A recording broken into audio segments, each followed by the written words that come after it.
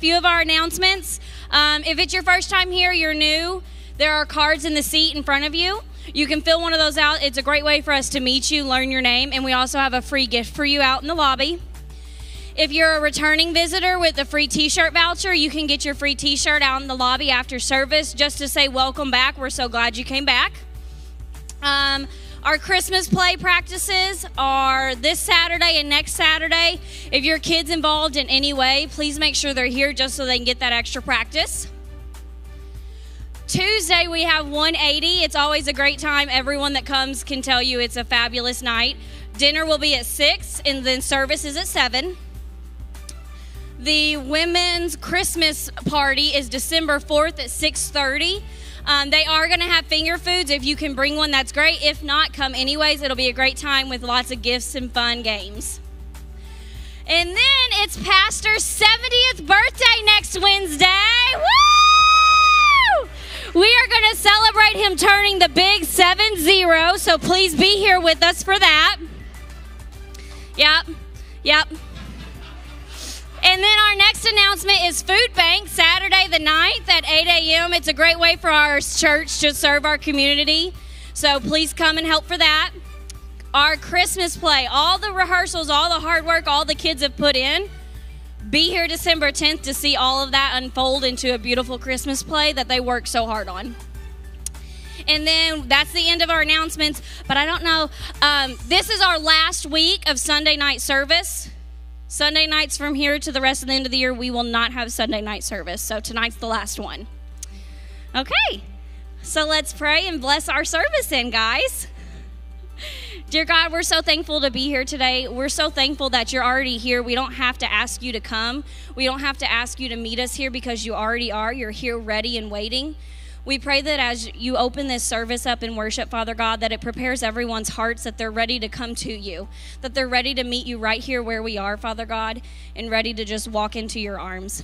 We pray that you bless this service in Jesus' name. Amen.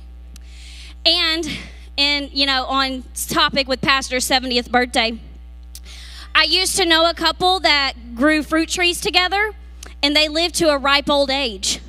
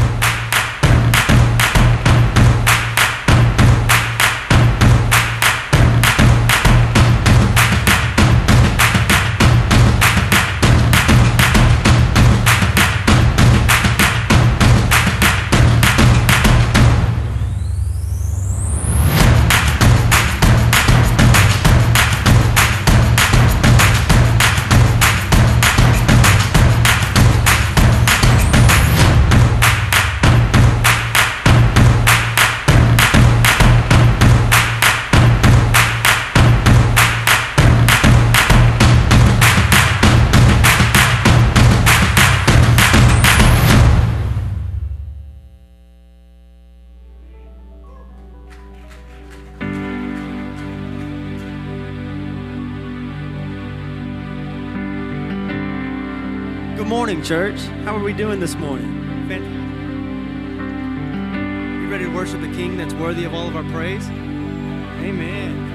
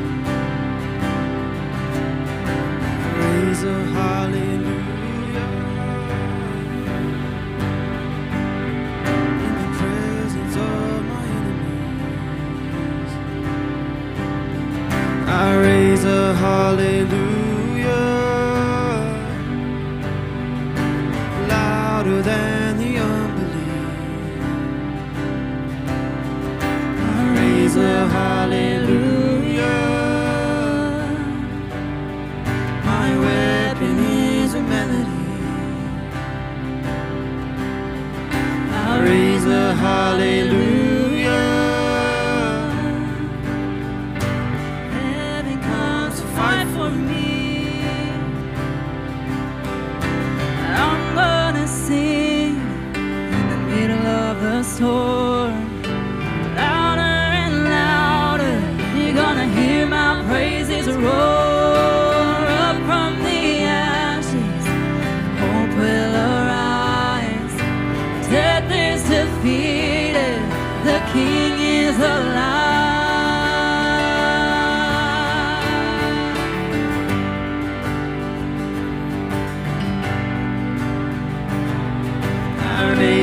hallelujah. With everything inside of me, I raise a hallelujah. Oh, I will watch the darkness flee. I raise a hallelujah. In the middle of a mystery, I raise a hallelujah. Fear you lost your hold on me. Oh, I'm gonna sing in the middle of the storm. Louder and louder, you're gonna hear my praises roar up from the ashes. Hope will arise. Death is defeated. The King is alive. I'm gonna sing in the middle of a storm. Louder and louder, you're gonna hear my praises roar up from the ashes. Hope will arise. Death is defeated. The King is alive.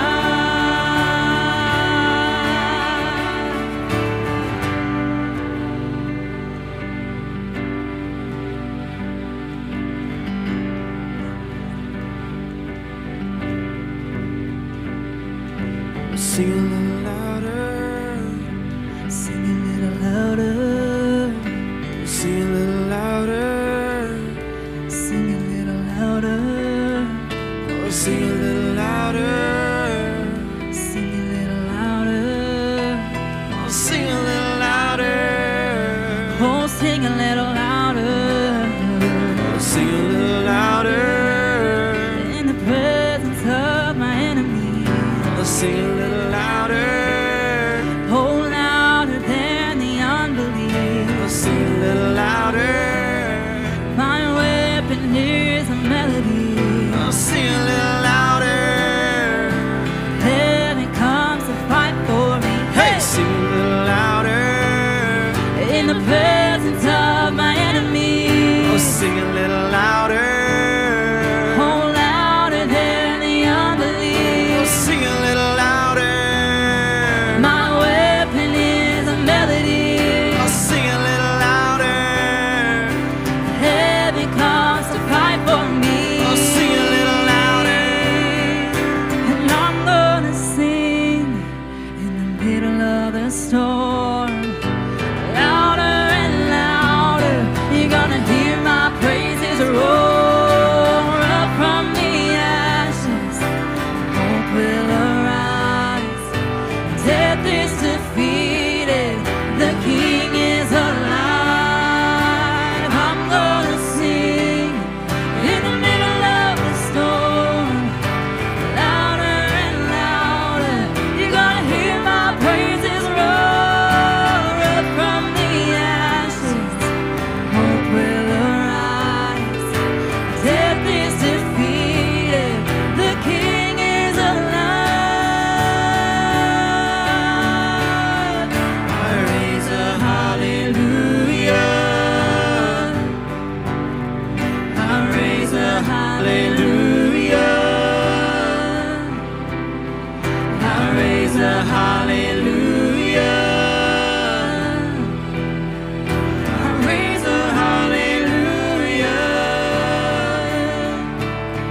I raise a hallelujah. In the presence of my enemy.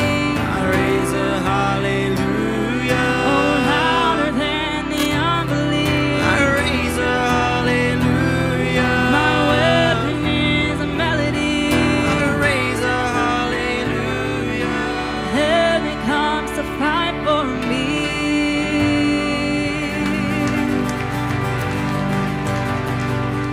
Amen. Amen. And this is the part of the service where we're going to continue our worship through our giving.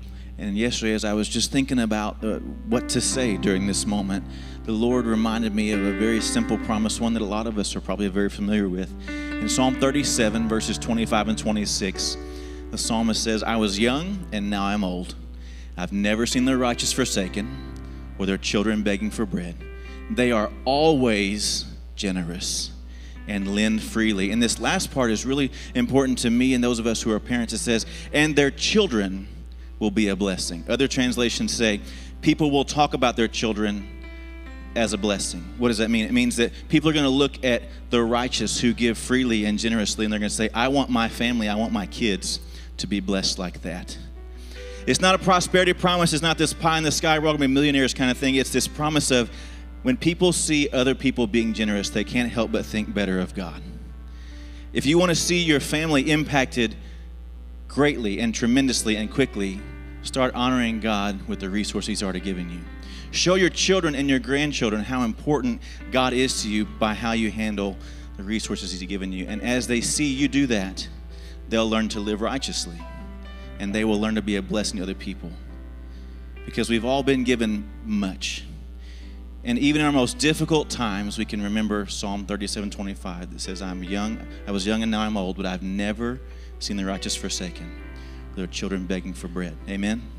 Would you pray with me this morning? Lord, I pray that you would continue to be with us, as Ashley said, as others have said. Lord, be with us here in your house, because you are here, and we ask that you would stay. Lord, as we continue to worship through our giving, Lord, we are reminded of what your word says, that you have always been faithful. You've always provided. You've never left us without exactly what we needed. But Lord, it's not just about me. It's not just about what I need. It's about those coming behind me, those that I'm caring for, like my children and others who have grandchildren or extended family they're responsible for. And we're trying to show them Jesus. We're trying to show them how to walk out this life of faith. And Lord, we want to start right now in how we handle what you've blessed us with. We want to give back to you and show that, Lord, you are our provider, that our hope is in you, that they might see how they can follow and serve you as well. Lord, use every part of our lives, our giving, our service, our attitude, everything that we do every day to point others closer to you. And we worship you with all that we have and all that we are today.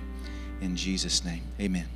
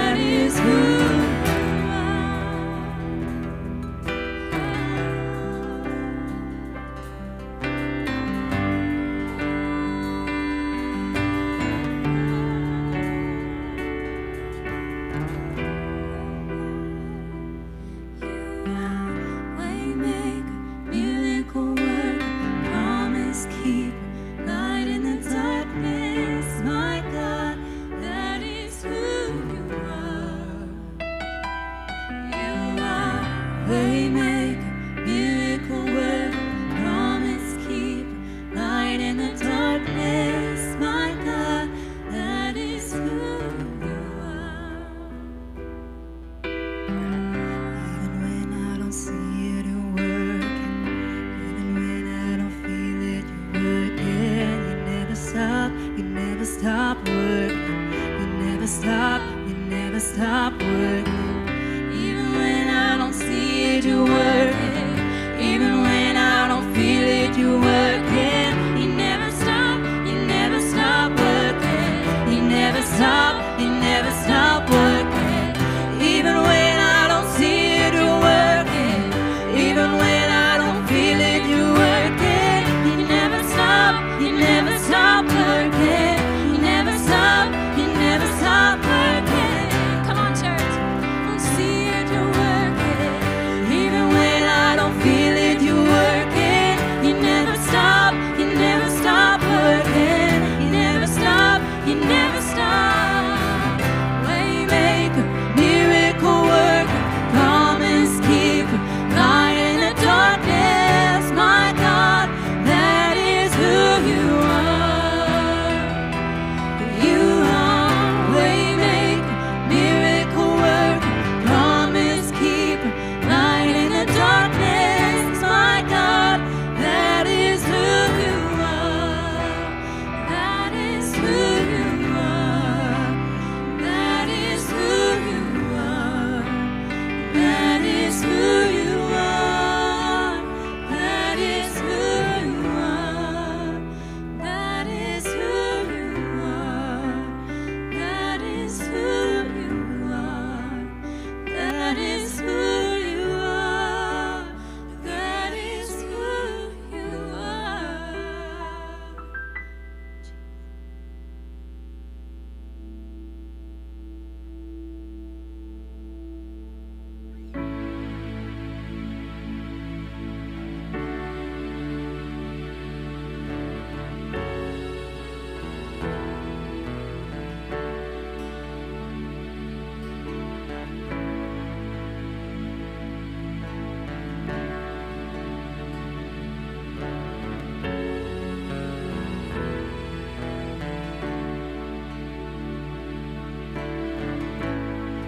I found you in the middle of my mess.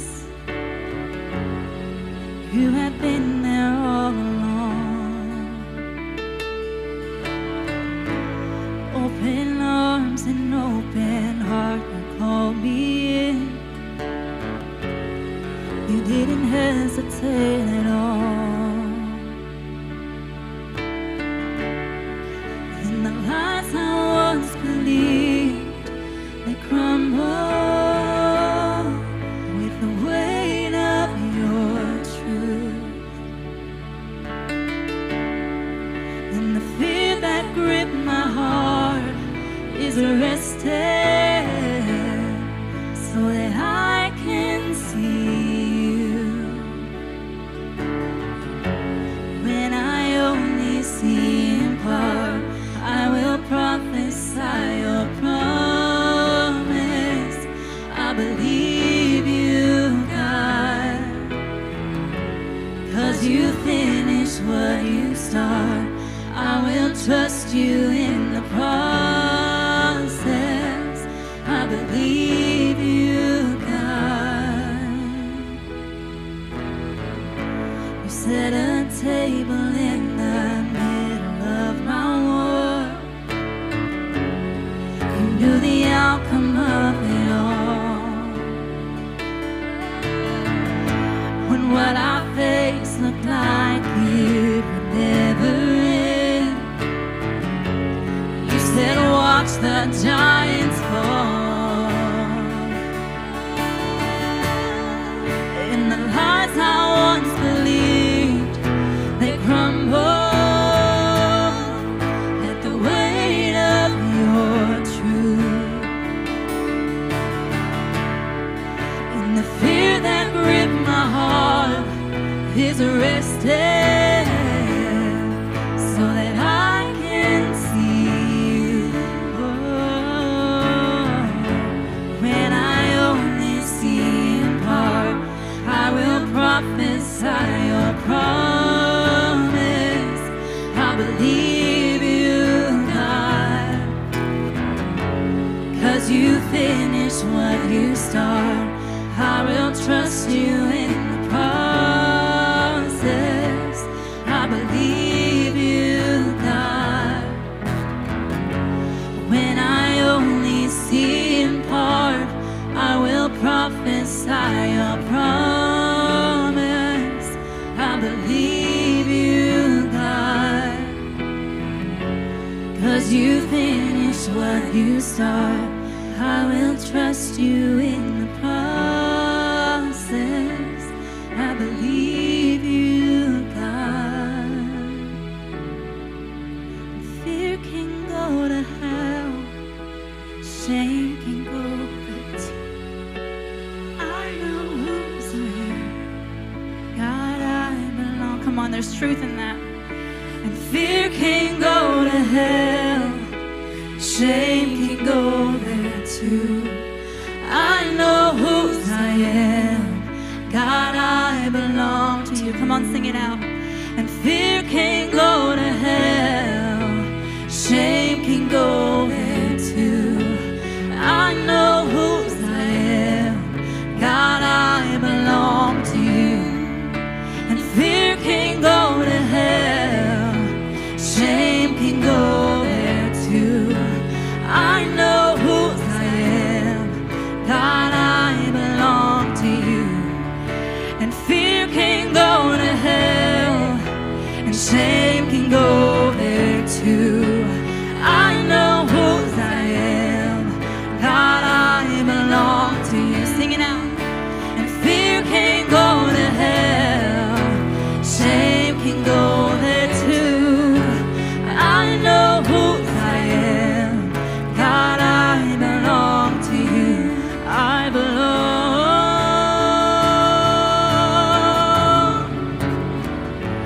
When I only see in part, I will prophesy your promise. I believe you, God, 'cause you finish what you start. I will trust you in the process. I believe you, God. And when I only see in part, I will prophesy your promise. I believe you, God, 'cause you finish, 'cause you finish what you start. I will trust you in the process.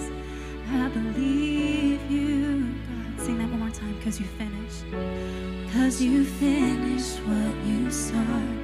I will trust you in the process. I believe you, God.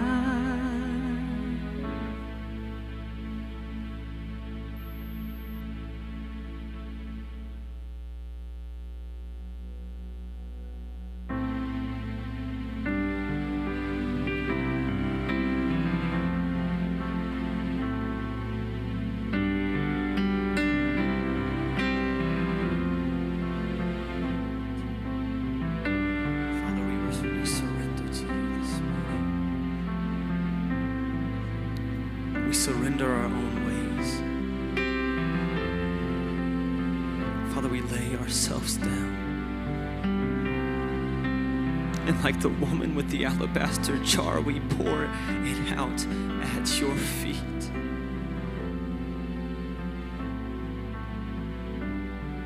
Thank you, Jesus, for being here this morning.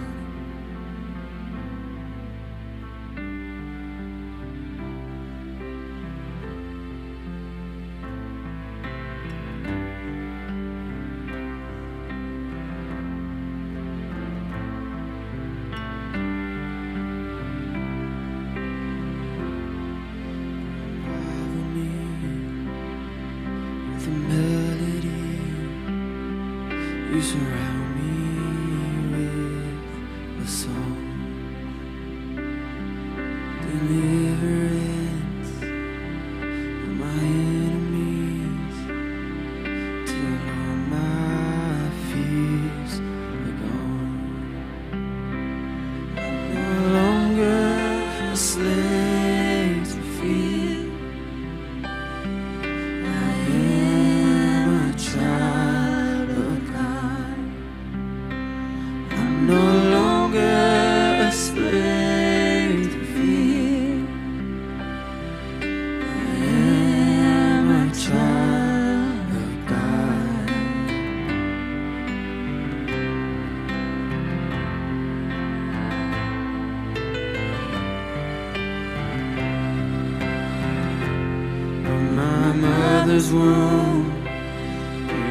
chosen me.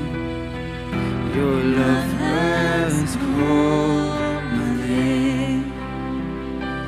I've been born again to your family. Your blood flows through my veins. I'm no longer a slave to fear. I am a child of God. I'm no longer a slave to fear. I am a child of God. I'm no longer a slave to fear. I am a child of God. I'm no longer a slave to fear. I am a child of God.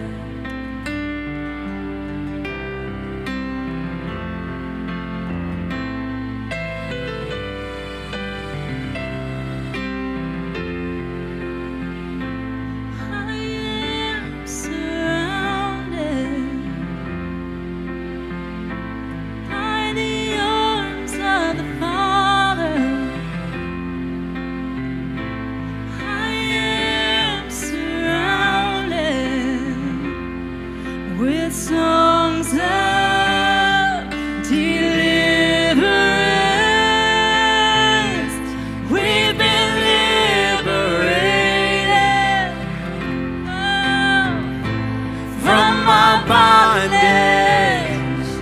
Jesus, we are the sons and the daughters. Let us sing our freedom.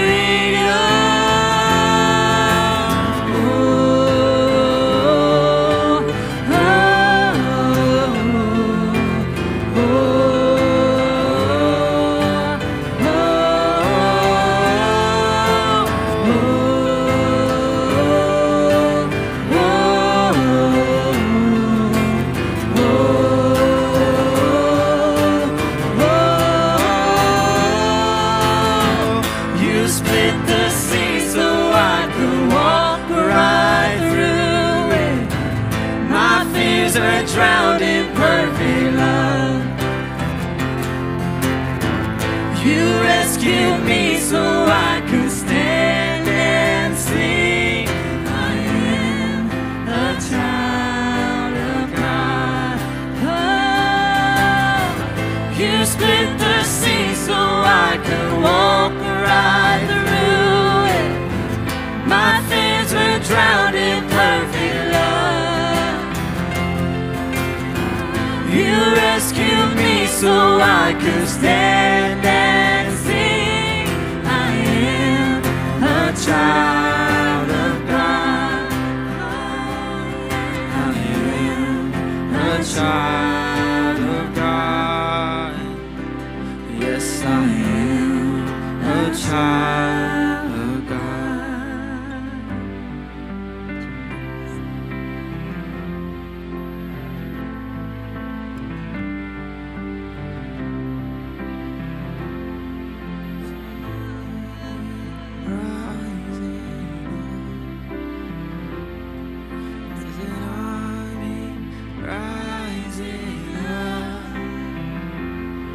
There's an army rising up to break every chain, break every chain, break every Come on, chain. sing it out.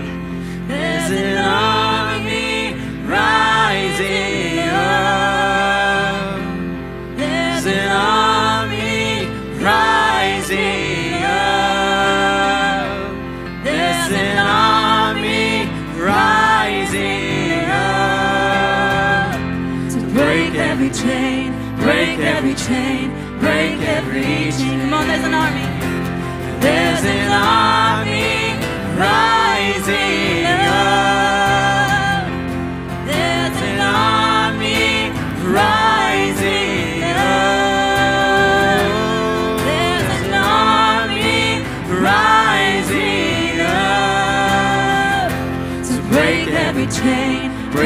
every chain, break every chain, to break every chain, break every chain, break every chain. Come on, to break every chain, break every chain, break every chain, to break every chain, break every chain, break every chain. Oh, you split the sea so I could walk right through it. My fears were drowned in perfect love. You rescued me so I could stand and sing. I am a child of God. Oh, you split the sea so I could walk right through it. My fears were drowned in perfect love. You rescued me so I could stand and sing. I am a child of God. Yes, I am. Yes, I am a child of God. Full of faith. I am a child of God. Yes.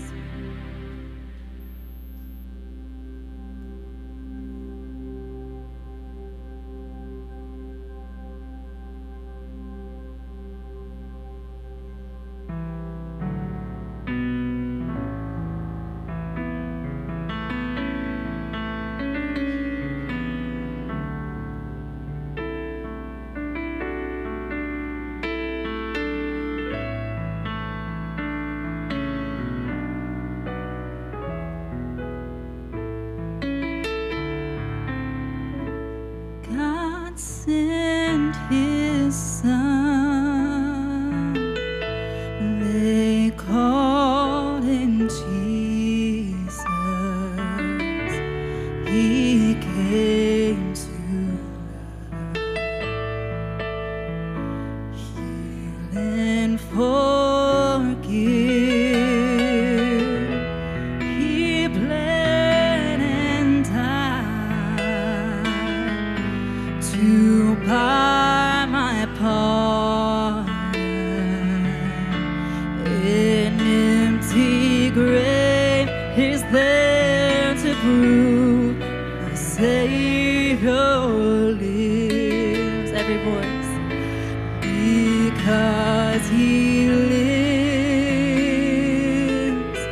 I can face tomorrow. Because he lives, all fear is gone. Because I know he holds the future, and life is worth the living just because he lives. How sweet to hold a newborn baby and feel the pride and joy he gives. But greater still, the promise this child can face uncertain days because Christ lives. Because he lives, I can face tomorrow. Because he lives, all fear is gone. Because I know he holds the future.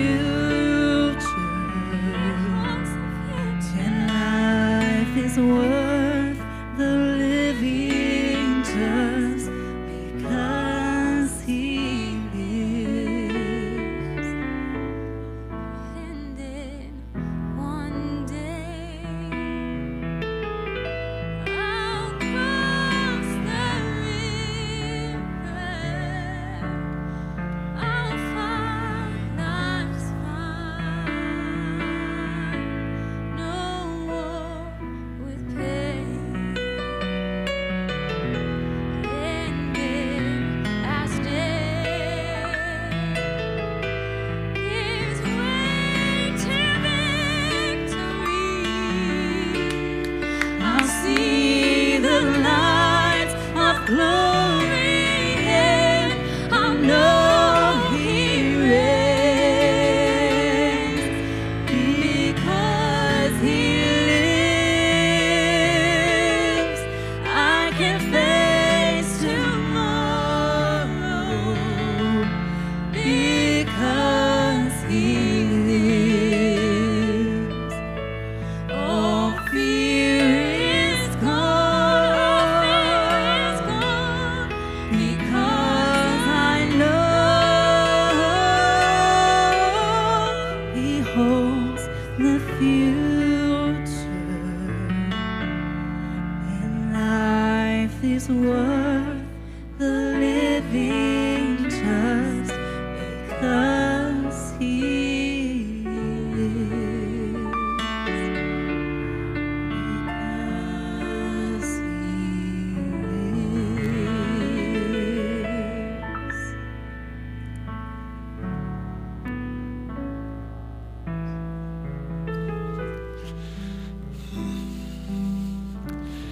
Hallelujah.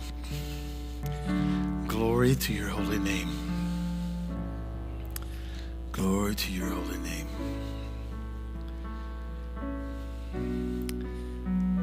The truth of that song is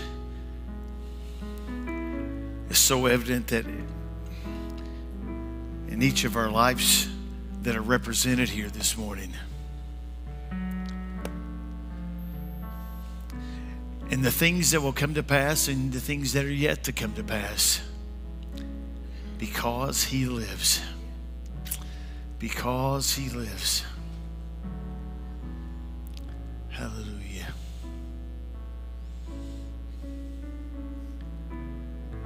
Hallelujah.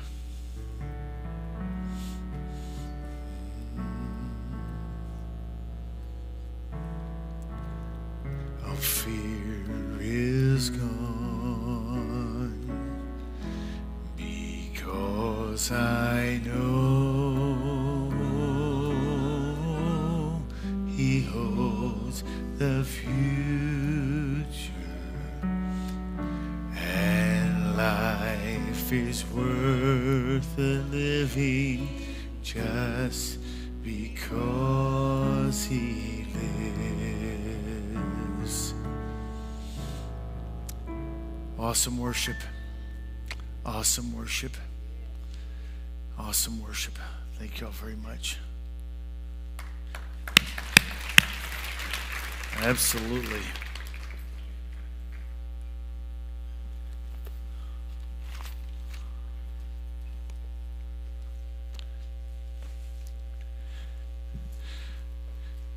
You look good this morning. Did you smell me or something this morning? Oh, how many can feel the effects of too much turkey?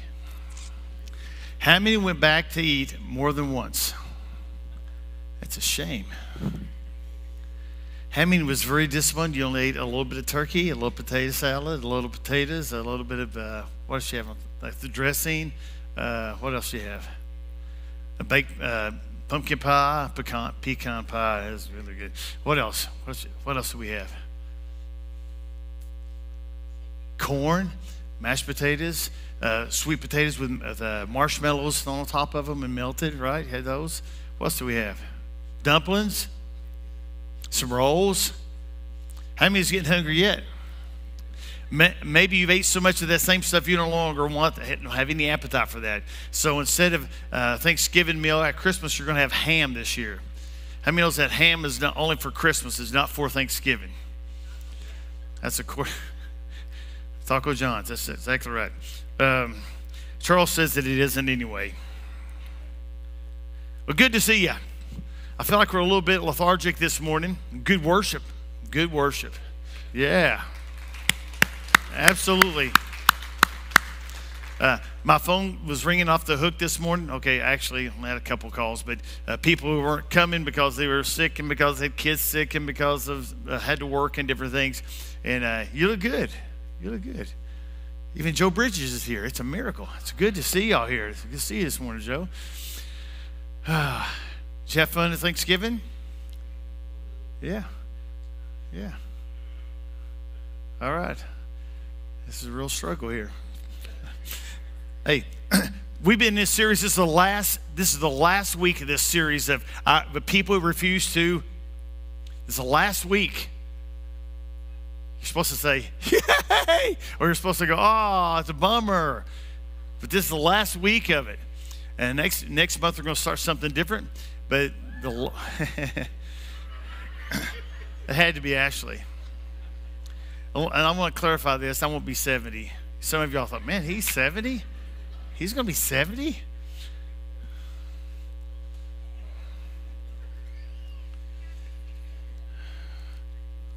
I'm glad I didn't spend the holiday with Ashley. I'll just say that.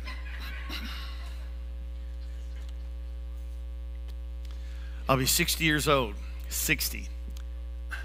It's hard to believe that for those of you that are in their 30s and 40s, and especially if you hit 50, your time is just going by extremely quick. Who would have here? Everybody in the church is 50 years old and older. Hold up your hand, unless you're a woman. Okay. Women, when you hold your hands up, women. Most women don't like to show that, you know.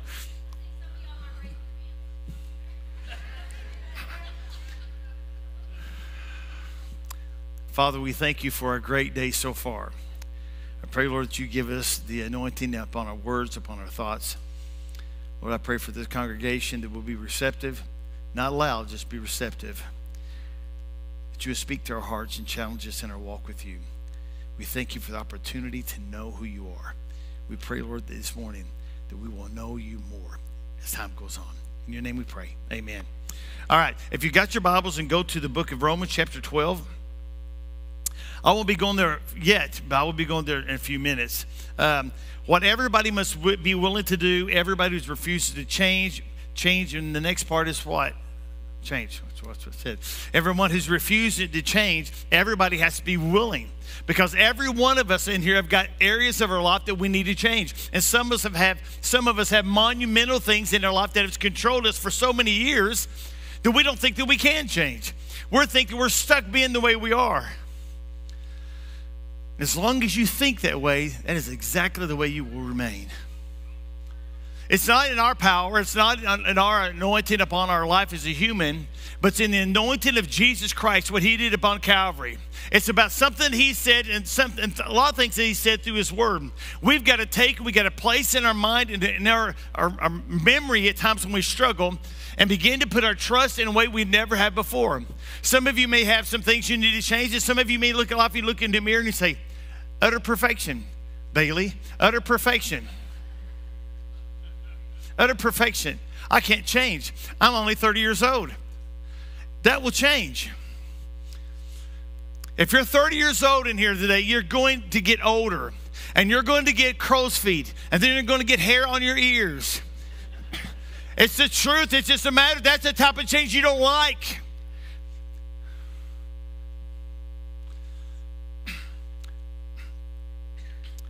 What everyone must be willing to do in this room is change. And every one of us just about, if you're an adult at any age on you at all, you've made New Year's resolutions, or maybe not to anybody, but just to yourself.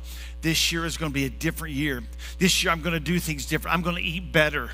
I'm going to dress better. I'm going to smell better. I'm going to do something better this year to better my life. So God, Lord, as my witness, Lord, I'm making a commitment that my New Year's resolution is going to be this and this, and I'm going to be better. Have you ever made a resolution? I'll just give you a few. I will control my eating. I will never date a controlling person again. Let me go over these a little slower.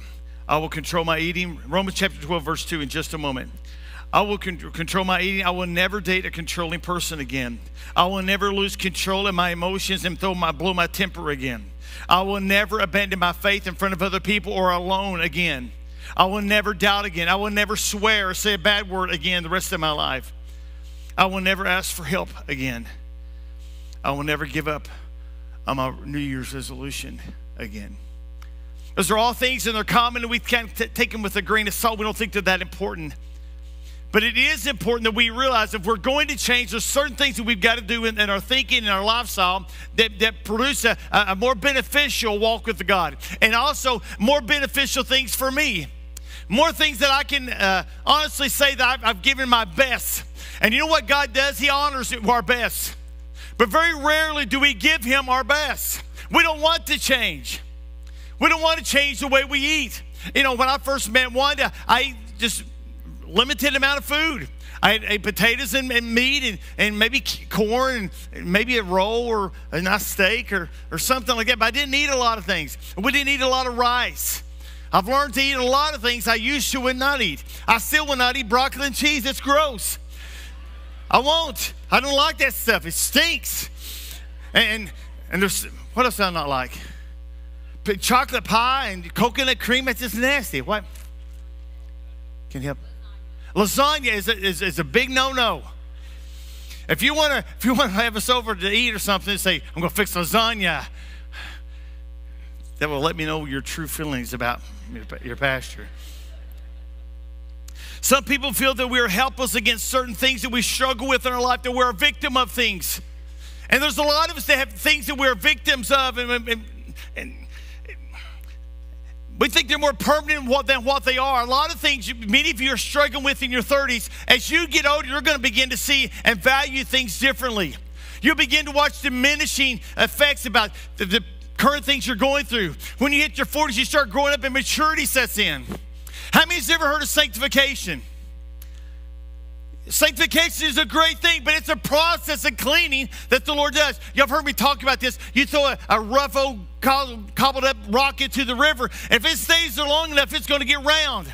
Enough of the edges are going to come off. It's going to get round. It's going to be pleasant to the eye. It'd be easy to pick up and hold and think, that's such a pretty rock. But it always wasn't pretty and right. It wasn't always pretty. It used to be rough and had a lot of edges on it.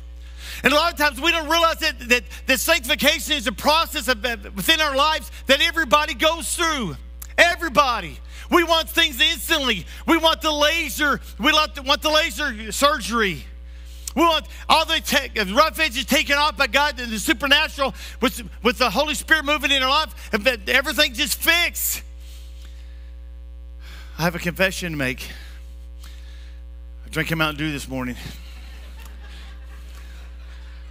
I've been up since 5 o'clock. I can tell the effects of it. Yeah, hello. So if I kind of get hyper mode with my words, sometimes it happens like that. I drink Mountain Dew. So remember, change is necessary, but it is never comfortable. Change is never comfortable. Just because you're struggling with change in something in your life doesn't mean it's going to be comfortable. Doesn't mean it'll be enjoyable. But the end result is what you're looking for. It's what you're looking for. The temporary, the now, the part that you're going through withdrawals or going through with something you're hung up about. Maybe you love chocolate pie and what's the other one? Coconut cream. We should be eating things like pecan pie. That's the best thing, with a little vanilla ice cream on top, if you like. You don't have to. A strawberry pie is another good choice, especially the time of the year, right? They're not very good. Romans chapter 12, verse 2 says this, and be not conformed to this world, but be ye transformed by the renewing of your mind. How long does it take us to renew our mind? Just because it says it in Scripture, does it happen one time and just poof, everything's different? To renew something, you have to do it again and again. The process of renewing your mind, the process of sanctification. What you used to do, you would not do now. Would you? Because it grieves not only you, grieves you in your spirit, but also grieves the heart of God. There's things as you mature and as you grow in your walk with God, you begin to view things differently. And this change in your life, everybody do this. It's modified A hand in sign language. If you do this, put it like this, left hand in front. Don't do backwards. Left hand in front, right hand in the back. Change. If you don't know, if I don't accomplish anything here today, change. Process of sanctification is something that every one of us have either went through or, well, actually, we're still in the process. Just because you're a Christian doesn't mean you stop learning. Doesn't mean you stop bettering what you are and bettering who you are. It's a process that will be with you the rest of your life. There'll be certain things you overcome, then you'll realize, oh man, this is a hang-up in my life. I never even realized that before. There's something missing. There's something I need to change. So you start the process again, not from the other things, but all of a sudden this new thing, God's wanting you to change that in your life.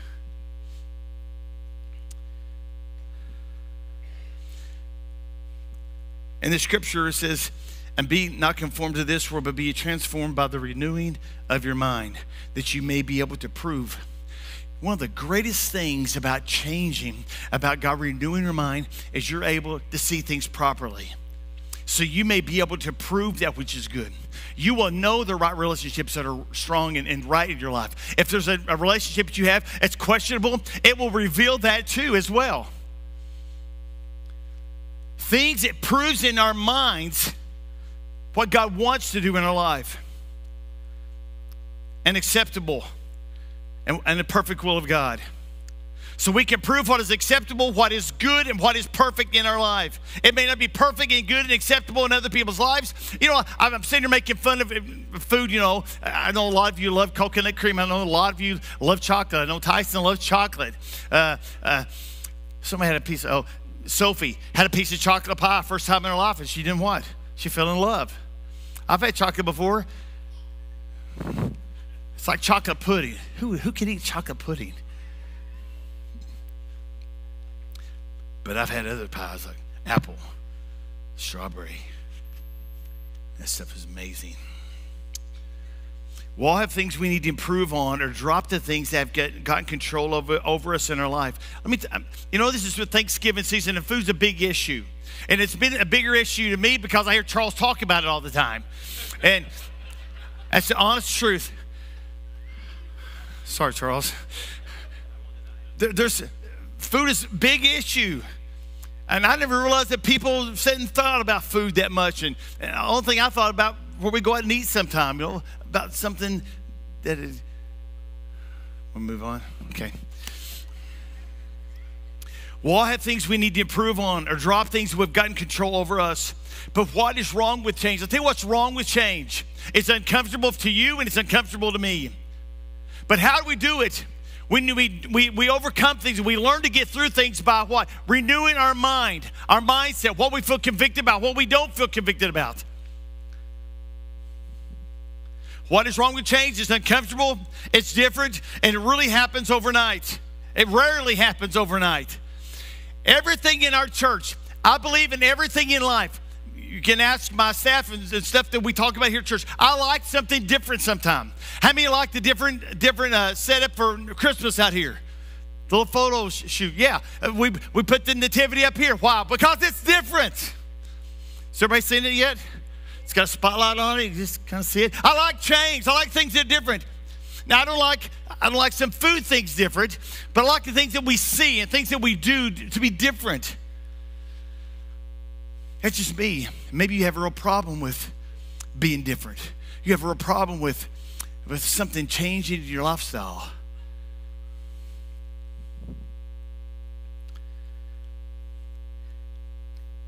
Everybody in here, you need some changes. Some of them are bigger, some of them are small. There is a battle between our flesh and our spirit. Ephesians chapter 6, verse 12 says, we wrestle not with against flesh and blood, but we wrestle against principalities and powers. Most of the time, the battles that we have that we're trying to change are not things physical. the things spiritual, things that have control over us and that dominated us for so many years. So we're all in a battle. We're all in a battle with this change in our mind. There's only one way to win this battle. We'll get to it next. Why don't people change? How many knows what courage is? What is courage? You don't have to say it out, Ashley, but what is courage? Boldness to take charge, to face something head on, to oppose something that's coming against you that can be detrimental to you. Courage, about where most people would run, you will stand up to it. And in the life in which we live right now, and in the day in which we live, we've got to have courage like we've never had it before. Because there'll be things that come against us and things that challenge our thinking and things that challenge the way we live in certain areas that we live. Let me tell you, there is one truth. There is one truth. You know where I'm going? There's one truth. This is the truth. It don't always set right with our personal convictions. It doesn't always seem right because maybe the lifestyle you're living or what you're involved in or whatever else is going on in your life. But this is truth. It is not to beat you over the head. It is not. This is truth to hopefully help you and improve your life. Everything is a process of living and the process of it's becoming greater and better.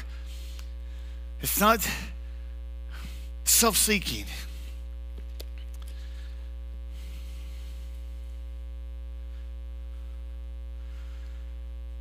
Why don't people change?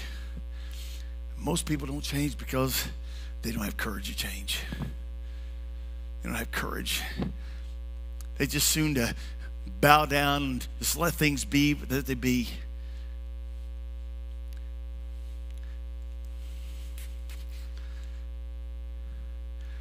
Some other people never change because they don't think it's possible. Maybe you have lived your whole life just thinking that what you're doing is just normal. Or the thing that keeps holding you back and the thing that keeps besetting your life and upsetting everything in your life is just something that's passed down from generation to generation. That may be true, but nowhere in the scripture does it say that you have to settle for that. No place in scripture does it say that everybody has to be the way your family has been, or the way your ex-husband had been, or the way your ex-wife had been, or the way your grandfather had been. I've shared this many times.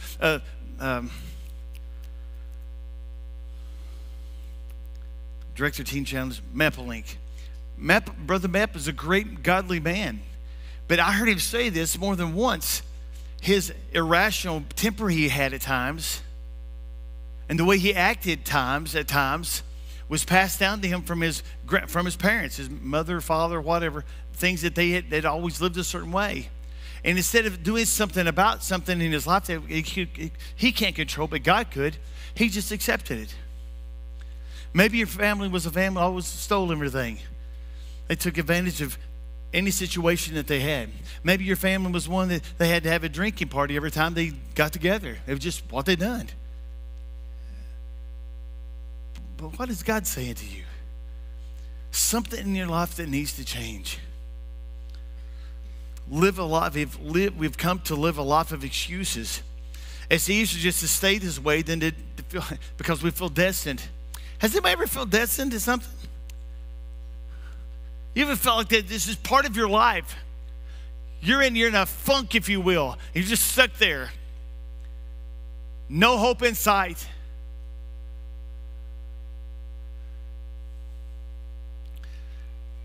I know some of you have grown up in church, but I know a lot of you did not grow up in church. And I will say this. How many have I seen over the past 1 or 2 years do a complete change in the way they are? It didn't come from them doing it on their own, but they sought counsel, they sought camaraderie, they sought things from the Word. There's a whole nest egg of things that come together. And I've seen great changes in your life. A lot of people never, ever expected anything out of your life, but now, for some reason, you pay your own bills. For some reason, you're doing everything that you're supposed to do. That's just normal for a human to live like. Something has happened in your life. What has changed in your life is that you've come to know Jesus. There's been an experience with him. And he is making himself real to you. And so things that you used to do are no longer there. There's a different way of doing things, a different way of reasoning out things in your life. Maybe your family looks at you and they scratch your head and say, why are you living like this? Because something is compelling me. It's to better myself, to better my life. I want my children, I want my grandkids to have a better lifestyle. There's something about change that I've learned to accept. London doesn't do well with change. Every time she comes to our house and something is in the house, we've done something different and fixed things different. She don't really like it. She don't like change. I like change. I lived in a lot of different towns growing up. Moved a lot. When you have a little 50-foot pink and white trailer, your parents up and move a lot of times. Tennessee, Florida, Kentucky, Tennessee, Florida, Kentucky, Tennessee, Kentucky, Tennessee, Kentucky, Tennessee, Kentucky. My brother's first 6 years of elementary school, he went to like 8 different schools. And it wasn't because my parents didn't pay the bills. My dad was always looking for an opportunity to do better. So he wasn't afraid of change. Now, I'm talking about a man who grew up in eastern Kentucky and didn't have a lot. Rarely had anything really to benefit him from his parents. But he wasn't afraid to change. And I'm asking you this morning, don't be afraid to change. Don't be afraid. Embrace it. Say, okay, God, what do you got in store for my life? What do you want to do differently in my life? This change requires you to think in new actions. Philippians chapter 1, verse 6 says, be confident of this very thing, that he which has begun a good work will continue to do this work. A lot of us feel like God will save us. We get all emotion. We have great feelings for the first month. And then all of a sudden it kind of tanks from there. For some reason, we kind of just give up the ghost and we say, okay, well, it must not have been for me. Yes, it was for you. It's that you haven't been taught and you haven't experienced enough to know that it takes a while for you to really grow in the things of the Lord. Has anybody ever been there?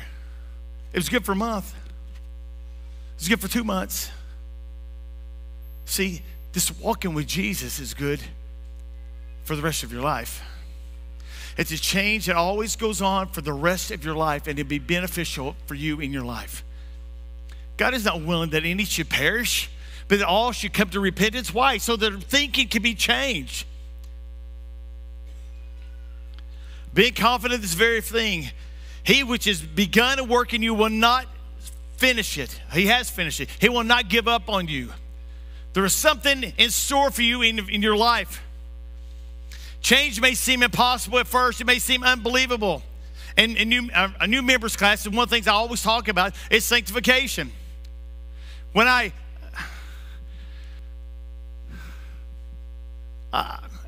now Charles and I do the new membership class together. He does one part. He takes the scripture and goes through with the 16 fundamental truths of the assemblies. And I go through the practical side of who we are as a church. And one of the things I always try to talk about is this process of sanctification. You may think, what's he talking about? I've tried to talk about it a little bit, make it pretty understandable. But don't take this wrong. You don't think I'm going out on a limb of saying you're a heretic if you're doing these things. But when a person first gets saved, I notice that they'll come to church and be here and they'll be involved and hands are raised, whatever. But they go outside and they still have a problem. Don't get offended at this. I don't care if you smoke. If you smoke, it's up to you. But this person will go outside, he may smoke a cigarette or he may even have a beer every now and then. But for some reason, I've had them come and talk to me. After a period of time, they get closer and closer to God. And they don't see a need to do like they used to do. That's a chipping of the stone. It's a change that will bring great results. And as they chip these stones and as the stone becomes smoother, God does more and more through the life. Third, I don't know if any of you ever considered yourself a rebel. How many ever considered yourself a rebel in here? Okay, I got 2 over here. I mean, 1, 2. I can sit here and tell you who you consider yourself a rebel.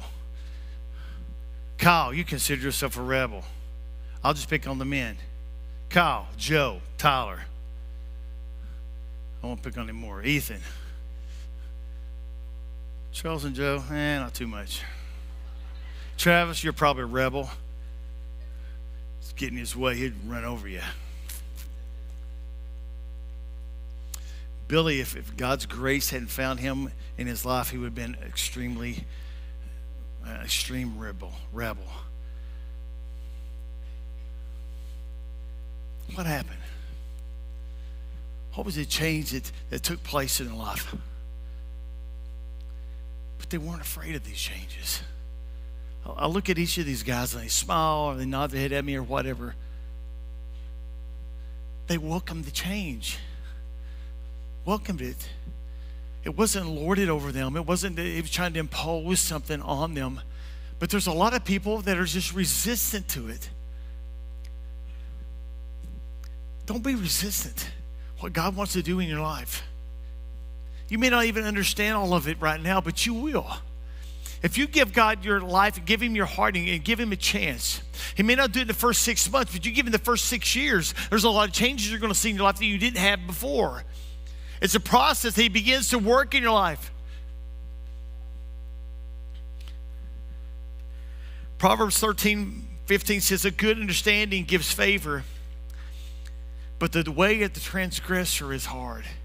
There have been so many people I've shared with over the years. The way of the transgressor is hard. In other words, the way of open rebellion and open sin and open mentality of I'm going to buck the system. I'm not going to be a slave to anybody. I'm going to buck it. I'm going to rebel against anything and any authority that comes in my life. I can tell you, their lives have been full of transgressions and full of hardness and emptiness, unfulfillment. And they wonder why their life is always arrayed, because they always go after what? Their own desires, unwilling to be taught. They're determined to live their life their own way. I know we've got a couple of Elvis fans in here. I will do my impersonation of Elvis. I will not do my impersonation of Elvis. But he sang a song and it was whatever. It goes, I did it my way. I did it my way. And how many's ever heard this song before? I did it my way. Okay. I did it my way. We'll do more. Oh, you think you're going to do everything your own way. It's amazing how big of a mess we create with doing it our way. And every one of us have. Every one of us, to some degree, have said, I'm going to do it my way. We don't realize that somebody's looking at us thinking, oh, if you would just listen. If you would just listen. Don't be stiff-necked and rebellious. You are not the smartest person I've ever known. You're not the sharpest guy around. You're not the sharpest tool in the toolbox.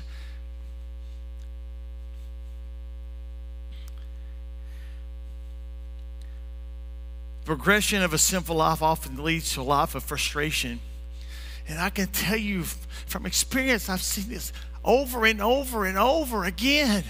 People who just have lived a lifestyle of sin and rebelliousness. Their life is constantly frustrated from junior high and junior high school all the way through adulthood. Their life has been nothing but frustrations because they keep doing things their own way. They don't want to change. And in here this morning, every one of us got to have some change in our life. Maybe you have changed a bunch, and that's great. But you're open to anything that God has for you. That's wonderful. But there's some in here that are not open to anything God has for them.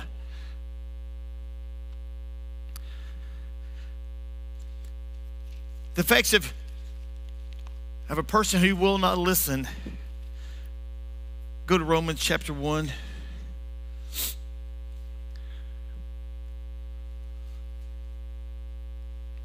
And verse 26. But for this cause, God gave them up to vile affections. For even the women did change the natural use into that which is against nature. And likewise also the men, leaving the natural use of woman, burned in their lust from one toward another. Men with men working that which seemed unseemly, and receiving in themselves the recompense of the error which was meet. And even as they did not like to retain God in their knowledge, God gave them over to a reprobate mind, to do those things which are not convenient. When you become so rebellious, let me tell you, you can be extremely rebellious. You can be this is talking about immorality, about men being with men and women being with women. But we can even take this to a lot of other things. Don't think that that's the only thing that's detestable in God's eyes. A rebellious heart.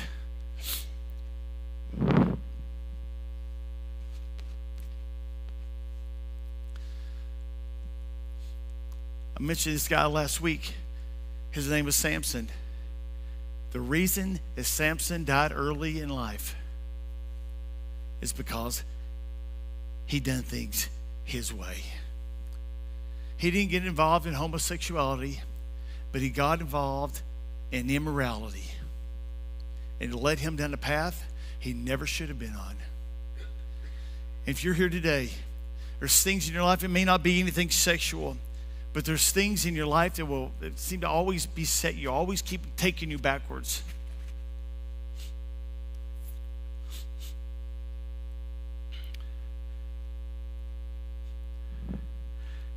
It's amazing how many people can resent God sometimes. They hold him accountable for everything that happens to him. I'd like for the worship team to come back up.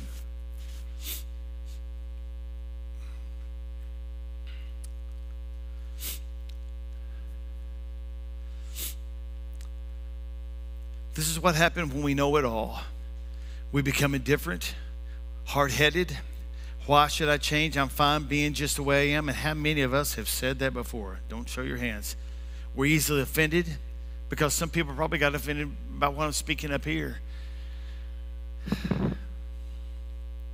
The spirit of arrogance gets on a person and they begin looking for a fight. Verse 28.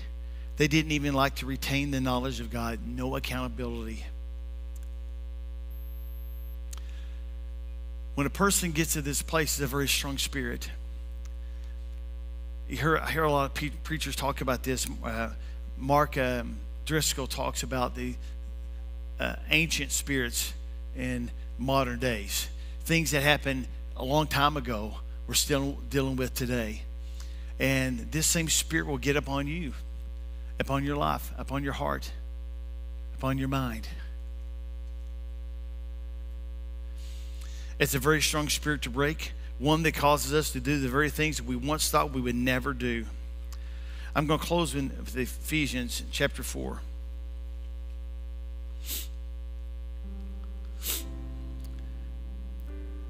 That you put off concerning the former conversation, the old man, which is corrupt according to the deceitful lust, and be renewed in the spirit of your mind, that you put on the new man, which after God is created in righteousness and true holiness. There is a promise that you can take on the challenges that you face. I'm going to quote some scriptures, halfway quote them. I can do all things, Philippians 4. There is nothing that can separate. That's Romans chapter 8. There is nothing shall be impossible with God. It's Luke chapter 1. God has not given us a spirit of fear. That's 2 Timothy 1. People who refuse to change. People who refuse to change. We're not those people. I'll just tell you, I don't feel like we are those people. I don't think that people who are here this morning, there's just no desire to change. Maybe some reluctance for changes. Maybe some reluctance for things you're going through in your life. Maybe a little resentment because things have worked out the way they have.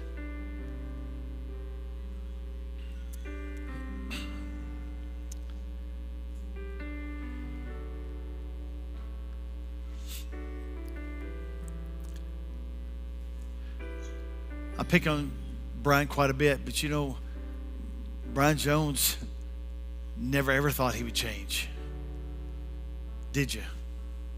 What was the use of changing?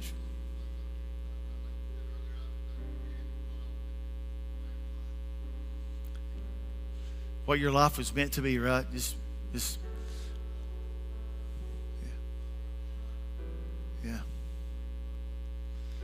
yeah. You heard what he said. He said he was ignorant. And he's not stupid, but he was ignorant. And a lot of times we do things because we're just ignorant.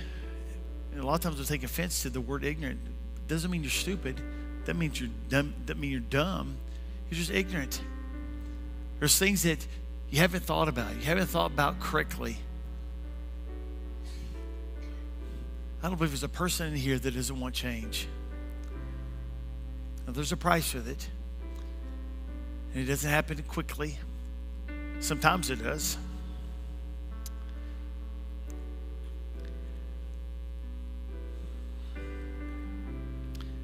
You can change no matter where you're from, no matter what you've experienced, and no matter how you currently live.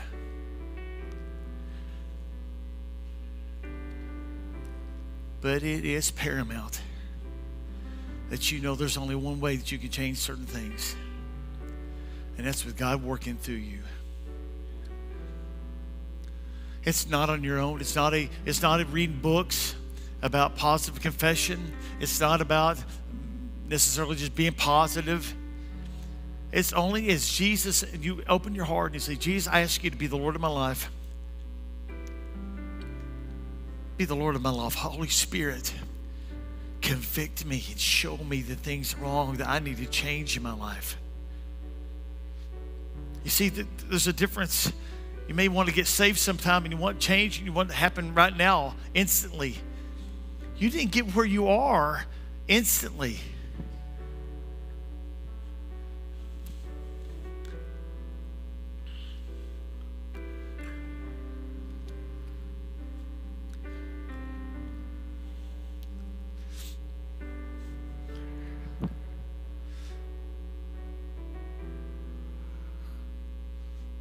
Some of you are living very frustrating lives.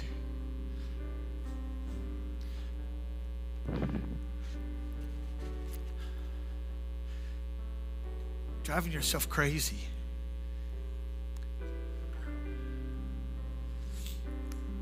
But if you're here and you need change this morning, man, that's what these altars are for change of heart. Acknowledging, Lord Jesus, I need you to be the Lord of my life. Not just to bail me out of something when I get in trouble or I get aggravated, but Lord, be the Lord of my life. And Holy Spirit, guide me every day. Every day I live, I will not embrace the things that this world seems to bombard me with. The things that my past has always bombarded me with.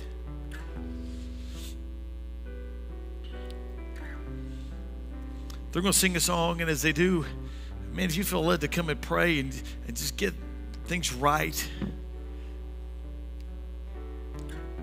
ask the Holy Spirit to guide you, direct you. Be intimate. Be sincere.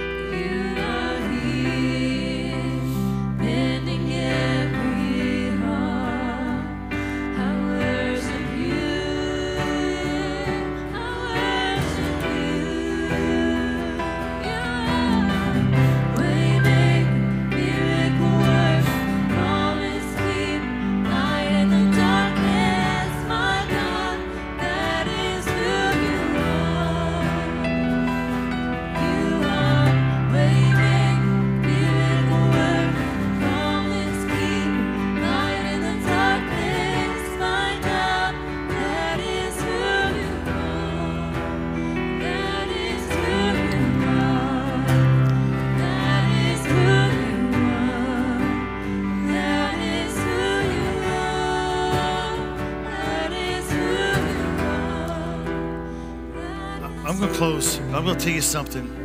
I'm not big on manipulating people or working them up on their emotions. I know a lot of times the preacher get up here and rant and rave and get everybody in a frenzy just from what they say. I want to tell you something.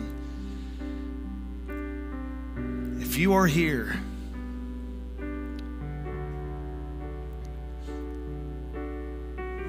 and change is something that you're afraid of or something that you struggle with, especially as it comes with the Lord, about things from the Lord,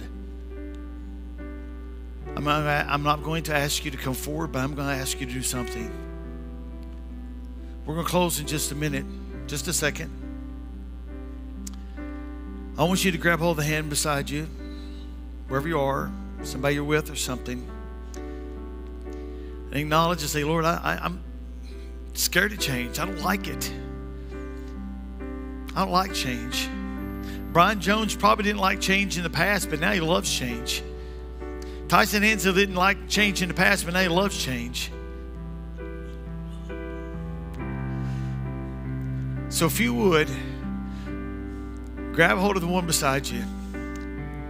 Just begin to pray with them. I'm going to pray in closing as we leave.